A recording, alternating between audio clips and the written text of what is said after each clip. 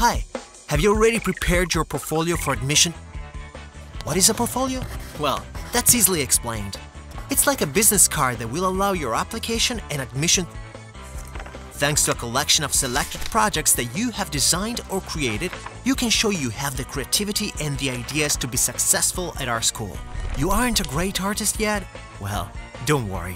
If you think about it, you'll find a lot of things that you have designed or created over time. You know what?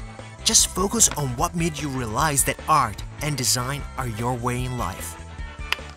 If you have ever invented something, created a dress, drawn a comic, shot a photo essay, or even refurnished the living room, you won't have any problems looking back at your works. Keep in mind, everything that springs from an idea can be considered a design. But be careful, don't overdo it. You'd be better off choosing a few selected work rather than creating lots and lots of material. How many projects? Well, 5 to 10 at maximum. Try to select the most telling ones. This way, they'll show us what excites you most, what you'd like to become, and what field you'd see yourself. Now, the point is to make each design speak for you. The core idea, inspirations found here and there, drawings if you have any, pictures and videos that show what you've done and how you got there.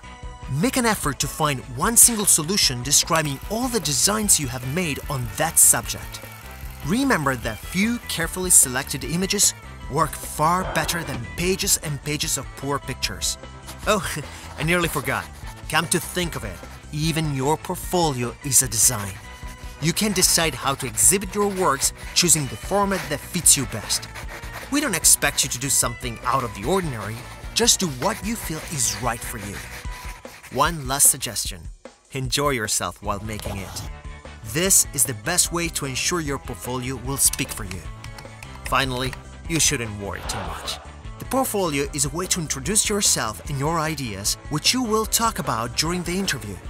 And I wish you the best of luck in your process to apply.